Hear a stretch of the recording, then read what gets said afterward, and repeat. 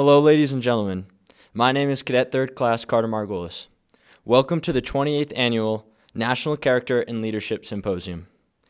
It is my privilege to welcome you and our guest speaker, Colonel Retired Lee Van Arsdale. Having spent 11 years in the 1st Special Forces Operational Detachment Delta Airborne, Colonel Van Arsdale has since retired from his 25-year Army career. He served in 3 combat services holding leadership positions and was decorated for his valor with the Silver Star and Purple Heart for wounds he received in combat. He also was a part of numerous classified operations on a global scale, holding leadership positions within these endeavors. Following his impressive military career, Colonel Van Arsdale became the Assistant General Manager for National Security Response at the Bechtel Nevada Corporation. He founded a private consulting firm, the Unconventional Solutions Incorporated, and was a founding director of the University of Nevada, Las Vegas Institute for Security Studies. He was the Chief Executive Officer of Triple Canopy Incorporated, an integrated security solutions company, and the Chief Executive Officer of Creative Radicals, a software company. He now serves on the boards of select companies and does volunteer work for veterans organizations. Ladies and gentlemen, it is a privilege to present to you Colonel Retired Lee Van Arsdale. Hello, everyone. It's an honor for me to be with you here today. I'm looking forward to talking to you. I'm an old soldier, and what old soldiers do is tell war stories. So I'm going to tell you a cool war story today. There's a theme to it. If you look at the Army Warrior Ethos, it's 4 simple points. I will always place the mission first. I will never accept defeat. I will never quit, and I will never leave a fallen comrade. I'm going to focus on that last point, never leave a fallen comrade. And I'll make the argument that even though it's the warrior ethos, these points cover everyday life, not just time in combat. So getting the job done is always crucial. Never quitting, certainly words to live by. Never accept defeat. Never accept failure, and never leave a fallen comrade. That doesn't just mean someone who's been killed on the battlefield. That means a comrade who may be going through a rough stretch right now. Maybe a comrade who's got a problem with alcohol. Maybe it's a comrade with problems at home or in a relationship. You never leave them. So with that in mind, I want to tell you about my time as a member of Task Force Ranger, Somalia in 1993. Many of you have read the book and or seen the movie Black Hawk Down. That was a story of Task Force Ranger. Our mission was quite simple and straightforward.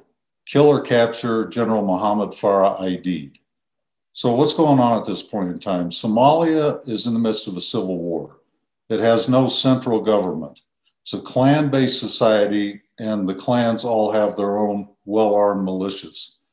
They're fighting for supremacy to see who takes over the country. In the midst of this, the Haber-Gator militia, led by General Mohammed Farah Aidid, ambushed and massacred 24 Pakistani peacekeepers who were there with the United Nations.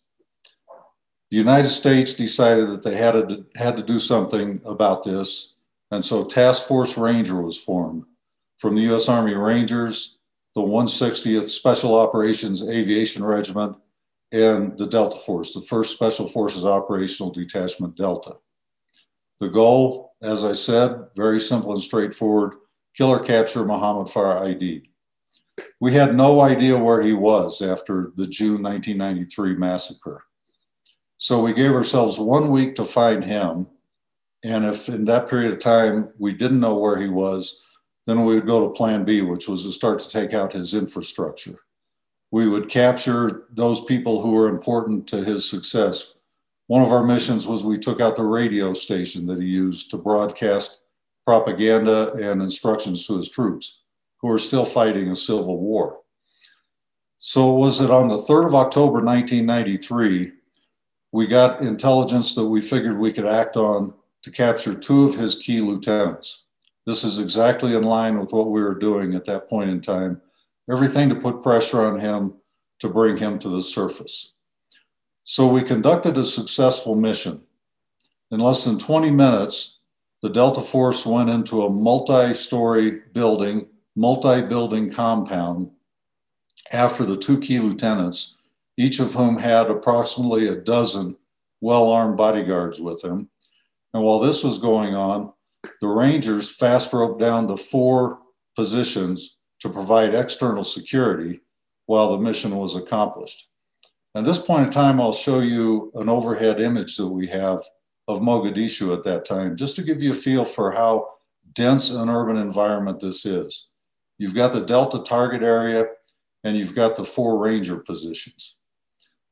Now, while this was a textbook mission and was accomplished in less than 20 minutes, the Black Hawk helicopters that had inserted the Rangers were circling the target area, providing sniper support to the Task Force Ranger element that was on the ground.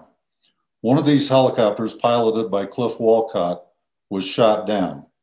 That changed everything. In the words of General Garrison, the task force commander, we just lost the initiative. So now it's incumbent upon us to get the initiative back.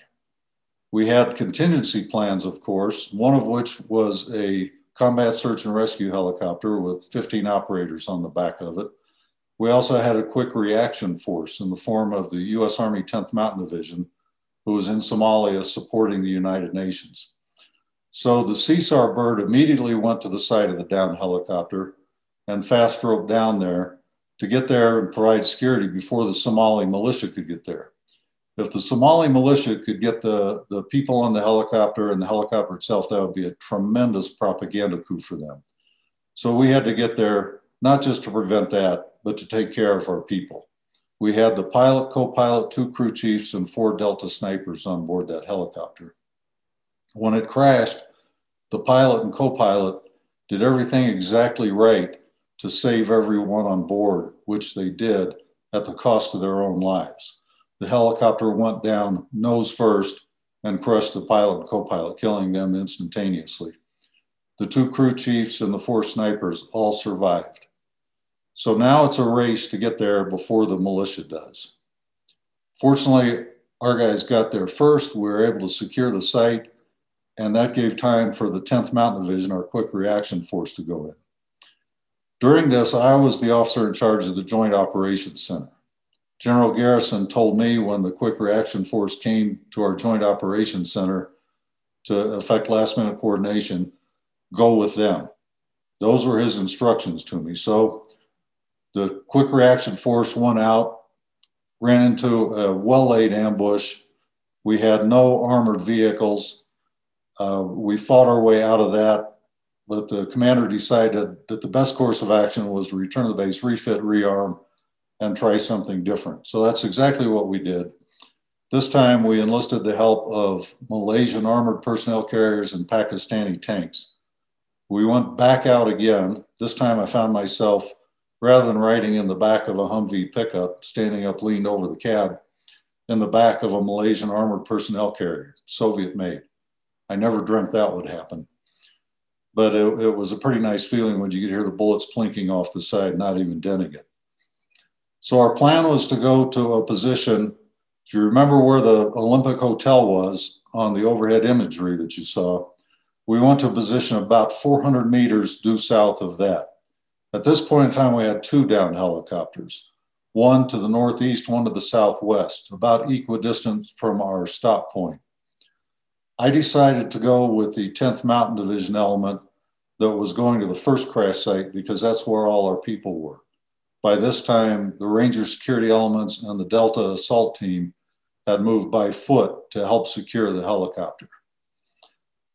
I thought that my best position, the highest and best use for me at this point in time, was to prevent any fratricide, no blue on blue. And if you can just put yourself in that city, by this time it's night, there's gunfire, machine gun fire, rifle propelled grenades, fire from the helicopters in support of us coming from the air. It's a dark, noisy, chaotic situation.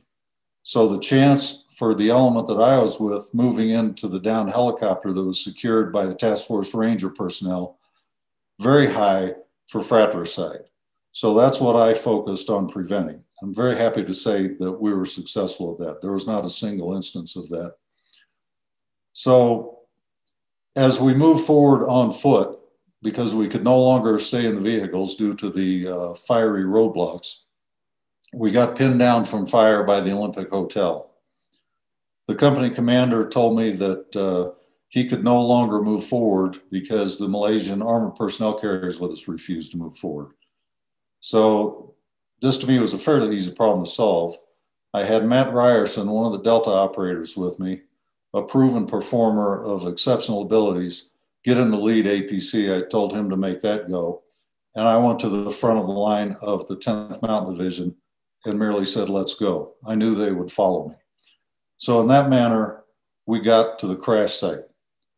I stopped the elements short about a block and a half. I was in radio communications with the Assault Force Commander, Scott Miller, who you may recognize. That name is now 4-star General Scott Miller, in charge of all forces in Afghanistan. So we were able to do a face-to-face link up and then in place the 10th Mountain Division in a security perimeter without any type of incidents with the Rangers and the Delta personnel already on the ground. Now we could focus on getting the pilots and co-pilots' bodies out of the helicopter that were trapped inside there. And this is what I was talking to you about earlier about I will never leave a fallen comrade. We had 2 of our comrades stuck in that helicopter. It would have been very easy and probably the logical thing to do to get everyone picked up and moved out back to the rally point and back to a safe area. But we're Americans. We simply don't do that. We don't leave our people behind. So even though we were taking fire and taking some minor casualties, fortunately, we had no further deaths. It took several hours, but we were able to get the pilots and co-pilots' bodies out of that crumpled Black Hawk helicopter into one of the Malaysian APCs and then drive back to a safe location. I want to stress the point that while every element of the warrior ethos was applicable during that battle, as it is in every battle before and since then, as I said to you initially, I wanted to focus on that last point. I will never leave a fallen comrade. That's critical for the culture of whatever unit you're in, and once you're no longer in the Air Force, for whatever business, company, organization you have to be working with. People have to know that no matter how bad things get, whether it's in combat, whether it's in everyday life, anywhere in between, that they'll never be left behind. For that to happen, that has to be part of the culture. And so I'll leave you with this final thought. Be the person that everyone knows will never leave a fallen comrade. Thanks for your attention. As I said, it's an honor for me to be with you today. And at this time, I'd welcome any questions that you may have. Thank you.